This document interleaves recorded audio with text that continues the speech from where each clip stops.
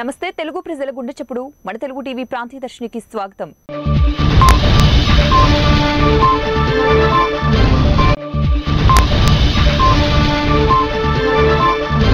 అక్రమ అరెస్టుతో గత 42 రోజులుగా రాజమండ్రి సెంట్రల్ జైల్లో రిమాండ్లో ఉన్న చంద్రబాబు నాయుడు త్వరగా విడుదల కావాలని కోరుతూ డాక్టర్ బిఆర్ అంబేద్కర్ కోనసీమ జిల్లా కొత్తపేట నియోజకవర్గం రావులపాలెం టీడీపీ కార్యాలయం నుండి ఉభలంక అంకాలమ్మ అమ్మవారి గుడికి టీడీపీ నాయకుల ఆధ్వర్యంలో పాదయాత్ర చేపట్టారు.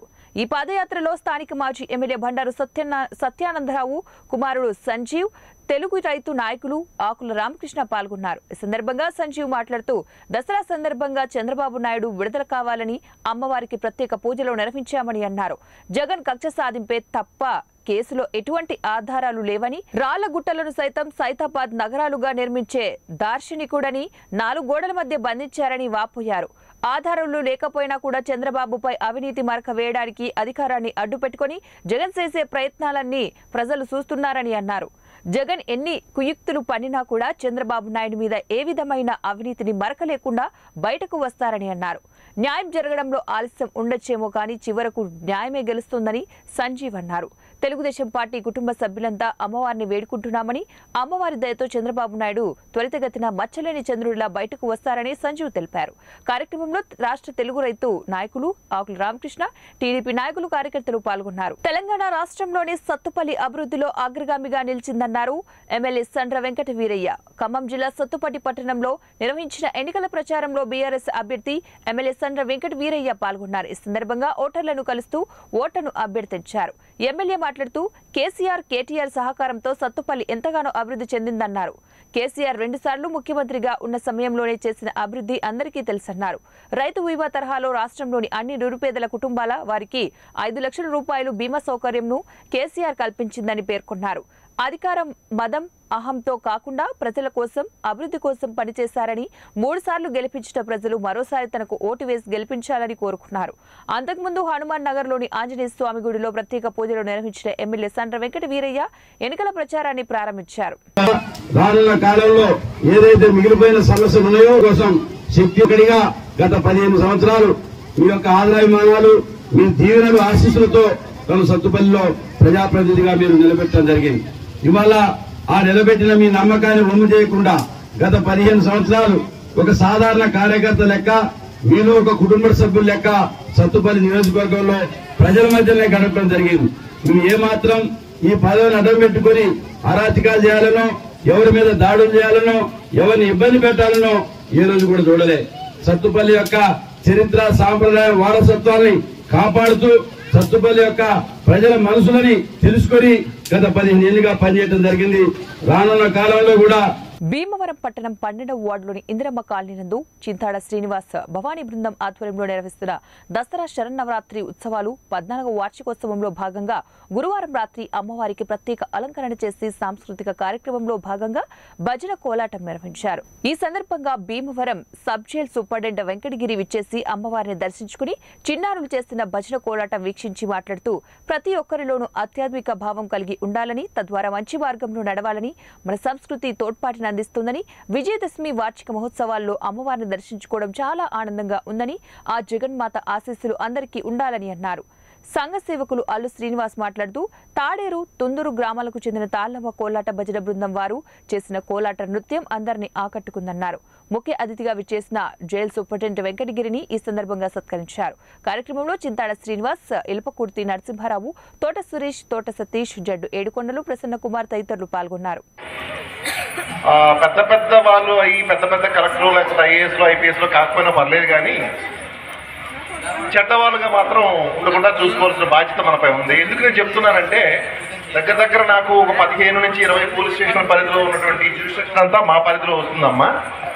మ్యాక్సిమం ప్రతి ఒక్కరు కూడా 15, 16, 17, 18, 19, 20, మ్యాక్సిమం 25 లోపల ఉన్నటువంటి పిల్లలందరూ కూడా క్రైమ్లో లేటెస్ట్గా, అంటే ఈ టైంలో నేను మాట్లాడుతూ తెలియదు, కానీ చెప్పాలనిపించింది. ఎందుకంటే అందరూ కూడా చిన్నపిల్లలేని ఈ టైంలో వీళ్ళు చదువుకునే ఏజ్, ఎస్పెషల్లీ ఆడపిల్లల తల్లిదండ్రులు మరీ చెప్తున్నానమ్మా. ఆడపిల్లల్ని మన టీవీలు, మన సెల్ ఫోన్స్, మిగతా ఇష్యూలన్నీ పక్కన పెట్టి వేరే వాళ్ళకి ఫ్రెండ్స్ కాకుండా మన తల్లిదండ్రులకి మన పిల్లలు ఫ్రెండ్స్ అయ్యేటట్టు మాత్రం చూసుకోండి.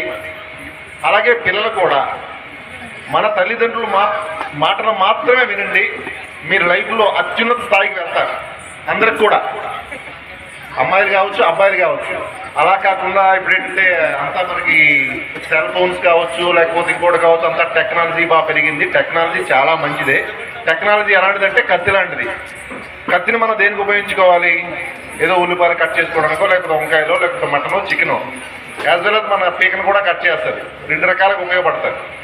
అలాగే దేనికి మనం ఉపయోగించుకోవాలనేది మాత్రం మన తెలివిని ఉపయోగించి మనం వాడాలి దాన్ని. అలాగే టెక్నాలజీని కూడా, ఇప్పుడు కంప్యూటర్స్ ఉన్నాయి, ల్యాప్టాప్స్ ఉన్నాయి, సెల్ ఫోన్స్ ఉన్నాయి.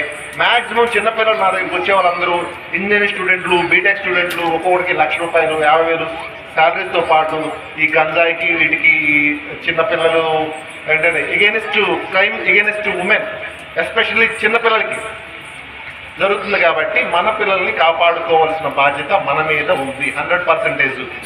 మనకి డబ్బులు లేకపోతే ఇంకేదో లేకపోయినా పర్లేదు, కానీ కర్నూలు నగరంలోని శ్రీకృష్ణ దేవాలయంలో విశ్వ హిందూ పరిషత్ ఆధ్వర్యంలో నల్లగుట్ట శ్రీహరి కురుమక్షేత్రం కరపత్రాలను విశ్వ హిందూ పరిషత్ అధ్యక్షులు సాయిరెడ్డి, హరీష్ బాబు, ప్రతాప్ రెడ్డి, ప్రభాకర్ యాదవ్ చేతుల మీదుగా ఆవిష్కరించారు.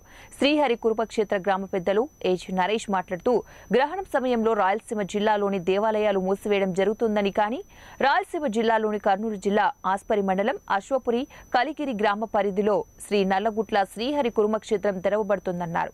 చంద్రగ్రహణం రోజున స్వామివారికి చుట్టుపక్కల గ్రామాల నుండి, వివిధ జిల్లాల నుండి భక్తులు పెద్ద సంఖ్యలో పాల్గొని క్షీరాభిషేకం, జలాభిషేకం, మంత్రజపం, వివిధ పూజా కార్యక్రమాలు నిర్వహించబడతాయని భక్త మండలి సభ్యులు ఏజీ నరేష్ తెలిపారు. ఈ దివ్య క్షేత్రానికి భక్తులతో నిత్యం విరాజిల్లుతుందని తెలిపారు. ఈ క్షేత్రంలో కూర్మ రూపంలో ఉన్న గుట్టలో స్వయంభుగా వెలిసిన శ్రీ కూర్మ నారాయణుడు పక్కనే వెలిసిన శివలింగం లోపల పుట్ట వీటన్నిటికీ గొడుగు పడుతున్నట్టుగా సహజ సిద్ధంగా ఏర్పడిన గుహ, ఉత్తరముఖం ద్వారా వైకుంఠ ద్వారం, దానికి ఎదురుగా ఉన్న అతి పురాతనమైన హర్షవర్త వృక్షం తదితర వాటన్నిటిని దర్శించుకున్న వారికి శుభం కలుగుతుందని భక్తుల విశ్వాసమన్నారు. కడప జిల్లా పోర్మామిల సచివాలయం 2లో జగనన్న ఆరోగ్య సురక్ష కార్యక్రమాన్ని నిర్వహించారు. ఈ కార్యక్రమానికి ప్రభుత్వ సలహాదారు పి నాగార్జున రెడ్డి హాజరయ్యారు. ఈ సందర్భంగా మాట్లాడుతూ, జగనన్న ముఖ్యమంత్రి అయిన తర్వాత రాష్ట్రంలోని అన్ని ప్రభుత్వ హాస్పిటల్స్ లో అధునాతన సౌకర్యాలతో పూర్తి స్థాయిలో డాక్టర్లను భర్తీ చేయడం, మందుల కొరత లేకుండా ఫ్యామిలీ డాక్టర్స్ ప్రోగ్రామ్స్ ఏర్పాటు చేసి 104లో ఒక డాక్టర్ను సిబ్బందిని ఏర్పాటు చేసి గ్రామాల్లోని ప్రతి ఇంటికి వైద్యం అందించే విధంగా ఏర్పాటు చేయడం జరిగిందని, ఇప్పుడున్న జగనన్న ఆరోగ్య సురక్ష కార్యక్రమం ద్వారా ప్రతి ఇంటికి పోయి వాలంటీర్లు, వైద్య సిబ్బంది వారి జబ్బులను గుర్తించి 15 రోజుల తర్వాత మెడికల్ క్యాంపును ఆ సచివాలయ పరిధిలో ఏర్పాటు చేసి పీజీ డాక్టర్లతో వైద్య సేవలు అందించి అవసరమైన వారికి ఆపరేషన్లకు సిఫార్సు చేయడం జరుగుతుందని తెలిపారు. గతంలో ఏ ప్రభుత్వం చేయని విధంగా జగనన్న ప్రభుత్వం చేస్తుందని, గతంలో దివంగత ముఖ్యమంత్రి వైఎస్ రాజశేఖర రెడ్డి దేశంలోనే మొట్టమొదటిసారిగా రాజీవ్ ఆరోగ్యశ్రీని ఏర్పాటు చేసి సామాన్యులకు కూడా సూపర్ స్పెషాలిటీ హాస్పిటల్స్ లో వైద్యం అందించే విధంగా చేయడం జరిగిందని, ఇప్పుడు జగనన్న 3,255 జబ్బులకు ఆరోగ్యశ్రీలో కలపడం జరిగిందని, గత ప్రభుత్వంలో 1,600 జబ్బులకే ఆరోగ్యశ్రీ ఇది ఉన్నదన్నారు. ఇప్పుడు 1,579 జబ్బులకు ఆపరేషన్ చేసిన తర్వాత వారు కోలుకోనేంత వరకు నెలకు ₹5,000 ఇవ్వడం జరుగుతుందని, గర్భిణీ మహిళలకు కాన్పు అయిన తర్వాత ₹5,000 ఇవ్వడం, వారిని 108లో వారి ఇంటి దగ్గర చేర్చడం జరుగుతుందని పేర్కొన్నారు. ప్రజలందరూ కూడా గమనించి ఎలక్షన్లకు ముందు ఇచ్చిన హామీలన్నీ పూర్తిగా నెరవేర్చడం జరిగిందని, మళ్లీ జగనన్నను 2024లో ముఖ్యమంత్రిగా చేసుకోవాలని కోరారు. సంక్షేమం కోరుతూ నిత్యం ప్రజల కోసం తప్పించే మన ప్రీతమ నేత జగన్మోహన్ రెడ్డి గారు మళ్లీ ఈ రాష్ట్రానికి 2024లో భారీ మెజారిటీతో మళ్లీ ఆయన గెలిపించుకుంటే ఈ సంక్షేమ పథకాలు జరుగుతాయి. సచివాలయ వ్యవస్థ వచ్చిన తర్వాత ఈ రోజు సచివాలయ వ్యవస్థలో మనకి ఎవరో చూస్తున్నాం, అన్ని వసతులు, అన్ని సౌకర్యాలు కూడా సచివాలయ వ్యవస్థలో కలిగాయి. 540 రకాలైనటువంటి సేవలు సచివాలయ వ్యవస్థలో తీసుకురావడం జరిగింది. మరి ఇంతకు ముందు మనం ఏదైనా క్యాస్ట్ సర్టిఫికేటో, ఇన్కమ్ సర్టిఫికేటో, డెత్ సర్టిఫికేటో కావాలంటే ఎంఆర్ఓ ఆఫీస్, ఎండిఓ ఆఫీస్ చుట్టూ తిరిగేవాళ్ళం.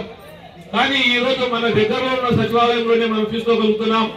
రాబోయే రోజుల్లో కూడా బస్సు టికెట్లు కానీ, రైలు టికెట్లు కానీ, ట్రైన్ టికెట్లు కానీ ఇక్కడి నుంచే మన సచివాలయం నుంచే కూడా మనం బుక్ చేసుకునే అవకాశం ప్రభుత్వం ఏర్పాటు చేసింది.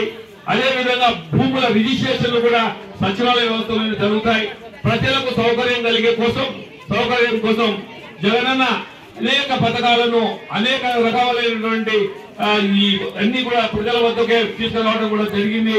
కాబట్టి మీరు జగనన్నను మర్చిపోవద్దండి. ప్రతి కుటుంబం అర్హత కలిగిన ప్రతి కుటుంబానికి ఈ రోజు వైసీపీ నాయకులుగా మేము గర్వపడుతున్నాం, ఛాలెంజ్ చేస్తున్నాం. అర్హత కలిగిన ప్రతి ఒక్కరికి కూడా ఈ రోజు పథకాలన్నీ కూడా ఇస్తున్నాం. కులము చూడలే, కుటుంబ చూడలే, పార్టీలు చూడలే, నువ్వు ఓటేసినావా, ఓటేలేదని కూడా అడగల, ప్రతి ఒక్కరికి కూడా ఇస్తున్నాం. డాక్రా మహిళలకైతే వారికి గతంలో చెప్పిన విధంగా 4 దఫాలుగా వాళ్లకు రుణమాఫీ చేస్తామని చెప్పి 3 దఫాలు చేశాం. మళ్ళీ 1 జనవరిలో కూడా రాబోతా ఉంది. పెన్షన్లు వచ్చేసి 3,000 రూపాయలు ఇస్తామని చెప్పడం జరిగింది. అది కూడా జనవరి నుంచి 3,000 రూపాయలు ఇవ్వడం జరిగింది. 1వ తారీఖు కల్లా మీ ఇంటికి వాలంటీర్లు వచ్చి మీకు పెన్షన్లు ఇవ్వడం జరుగుతా ఉంది. గత ప్రభుత్వంలో చంద్రబాబు నాయుడు గారు ఇచ్చినటువంటి డాక్రా మహిళ రుణమాఫీ చేస్తామని చెప్పడం, 0 వడ్డీ చేస్తామని చెప్పడం, రైతుల రుణమాఫీ చేస్తామని చెప్పడం, ఇంటికో ఉద్యోగం ఇస్తామని చెప్పడం, ఇవన్నీ బాబొస్తుందని చెప్పడం. కడప జిల్లా బద్వేల్లోని శ్రీ మహాలక్ష్మీదేవి ఆలయంలో శ్రీ విద్యాలక్ష్మీదేవి అలంకారంలో అమ్మవారు దర్శనమిచ్చారు. ఆలయ కమిటీ సభ్యుల ఆధ్వర్యంలో మహాలక్ష్మీదేవి అమ్మవారికి మూల విరాట్కు పంచామృత అభిషేకం, ప్రత్యేక పూజలను నిర్వహించారు. సాయంకాలం శ్రీ విద్యాదేవి లక్ష్మీదేవి అలంకారంలో అమ్మవారు భక్తులకు దర్శనమిచ్చారు. ఉభయదాతలుగా కోట శ్రీధర్, బచ్చు వెంకట సుబ్బారావు వారి కుటుంబ సభ్యులతో కలిసి పలువురికి ప్రత్యేక పూజలు నిర్వహించి తీర్థ ప్రసాదాలను అందజేశారు. కార్యక్రమంలో ఆలయ కమిటీ సభ్యులు పత్తి శ్రీనివాసులు, తొమ్మలపెంట సుధాకర్, జుట్టూరి రవి, మాలపాటి సురేష్, నాగరాజ్ తో పాటు పలువురు మహిళలు పాల్గొన్నారు.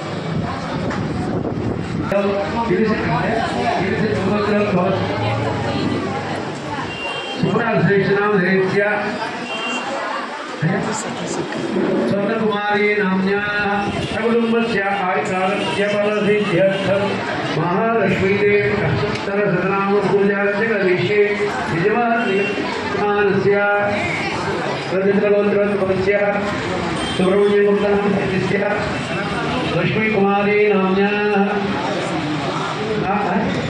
नाग श्रीनिवास नाम देस्य गायत्री नाम्या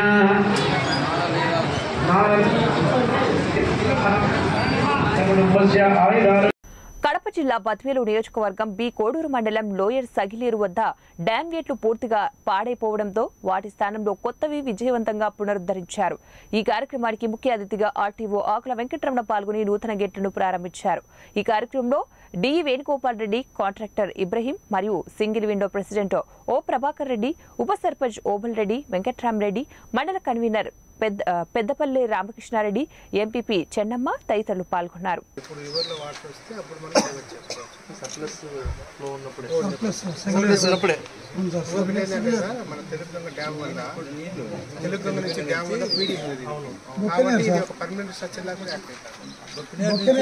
మనకు నీళ్ళు వచ్చా ఉంటాయి. పూర్వం నుంచి కూడా బొక్కినేరు వచ్చేది ఈ డ్యామ్, లేకపోతే నల్లమల సగిలేరన్న పిల్లూరు దగ్గర మార్గాపురం అక్కడ ఆడపడినే వచ్చాయి సార్. ఒకసారి వర్షం పడిన ఏరు తాగింది అనుకోండి, ఏర్ల దాకా ఈ డ్యామ్ దాకా ఇంకా 3 నెలలు ఆగదు. మళ్ళీ అప్పర్ సగిలేరు ఉంది సార్. అప్పర్ సగిలేరు కూడా అది నిండి కూడా అట్లా డైవర్షన్ పోతాయి నీళ్ళు. పూర్వం వస్తా ఉంటాయి మనకి. ఇప్పుడు ఖమ్మము, మార్గాపురం, వ్యవస్థలు బట్టి ఇక్కడ ఆడపడినా కూడా ఈ డ్యామ్ దిగువ మెట్ట అక్కడ. ఉమ్మడి నెల్లూరు జిల్లా వెంకటగిరిలో వైఎస్ఆర్ కాంగ్రెస్ పార్టీ సీనియర్ నాయకుడు కలిమిరి రాంప్రసాద్ రెడ్డి ప్రెస్ మీట్ నిర్వహించారు. ఆయన మాట్లాడుతూ ఇన్ఛార్జ్ నేదురుమల్లి రామ్ కుమార్ రెడ్డిపై అసహనం వ్యక్తం చేశారు. పార్టీలో నేదురుమల్లి శైలిలో సమన్వయం లోపించిందంటూ ఆవేదన వ్యక్తం చేశారు. మున్సిపాలిటీలో, మండలాల్లో, గ్రామాల్లో పార్టీకి కష్టపడే నాయకులకు ప్రాధాన్యత లేదని, పార్టీలో ప్రజా ప్రతినిధులుగా గెలిచిన వారికి ప్రభుత్వ కార్యక్రమాల్లో ప్రోటోకాల్ లేదని, పార్టీ నిర్ణయాల ప్రకారం 10 నెలల క్రితం నేదురుమల్లిని స్వాగతించామని, ప్రస్తుతం నేదురుమల్లి నియోజకవర్గంలో తను చెప్పిందే జరగాలంటూ నియంతలా వ్యవహరిస్తున్నారన్నారు. సీఎం హోదాలో వెంకటగిరి వచ్చిన జగన్ పర్యటనలో తమకు ప్రాధాన్యత లేదని, నియోజకవర్గంలో పరిస్థితిని పార్టీ అధిష్టానంకు తెలియజేశామని, పార్టీలో నేదురుమల్లి పరిస్థితి ఇలాగే ఉంటే తగిన మూల్యం చెల్లించుకోవాలని, పార్టీకి నష్టం కలిగిస్తే సహించబోమని తీవ్ర పరిణామాలు ఉంటాయని తెలిపారు. రాజశేఖర రెడ్డి గారు చేసినట్టు దేశంలోనే ఎవరు చేయాల.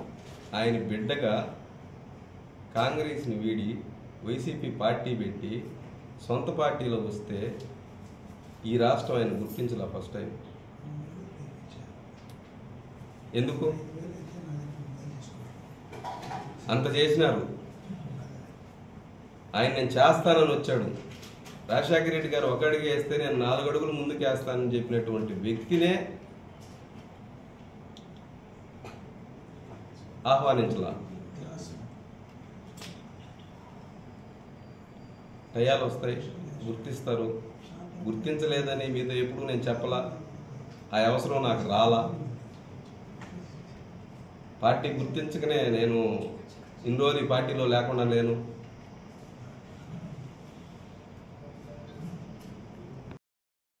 మీరు నా ఊర్లో ఈ రోజుకి 2 సర్పంచులు ఫస్ట్ నుంచి నేను ఈ పార్టీ పెట్టినప్పటి నుంచి జెడ్పీటీసీ మండలం ఇచ్చింది. చిన్న చిన్న కారణాల వల్ల ఈ పార్టీ ఇప్పుడు వరకు 15 సంవత్సరాల నుంచి ఈ పార్టీ నాకు ద్రోహం చేసింది అని నేను ఎక్కడన్నా మాట్లాడినట్టు కానీ, నేను ఇబ్బంది పడ్డట్టు కానీ, ఈ పార్టీ అనేది లేకపోతే రాంప్రసాద్ రెడ్డి అనేవాడు ఎవడు? రాంప్రసాద్ రెడ్డి అంటే మీకు తెలుసా పని? ఈ పార్టీలో ఉన్నప్పుడు, ఈ పార్టీ వచ్చిన తర్వాత నేనెవరనేది మీకు తెలిసింది. ఈ పార్టీ నా కన్న తల్లి. ఈ పార్టీ కోసమే ఉంటా, ఈ పార్టీ కోసమే పనిచేస్తా. పదవులు అనేటివి ఈరోజు వస్తాయి, రేపు పోతాయి సార్. పార్టీ అనేది పార్టీ కోసం పనిచేస్తూ, పార్టీ అనేది ఆ సందర్భం సమయాన్ని బట్టి ఎవరిని గుర్తించాలా, ఎవరిని ఏం చేయాలనేది పార్టీ డిసిషన్. అది జగనన్నకు తెలుసు. జగనన్న ఆ చేయాల్సిన రోజు వచ్చిన రోజు, ఆ సమయం వచ్చిన రోజు ఏం జరగాలో జరుగుతుంది. నేను ఈ పార్టీ ఇవి ఇప్పటివరకున్న బులెటిన్ అప్డేట్స్. నెక్స్ట్ బులెటిన్లో మళ్ళీ కలుద్దాం. అందరికీ కీప్ వాచింగ్ మన తెలుగు టీవీ న్యూస్.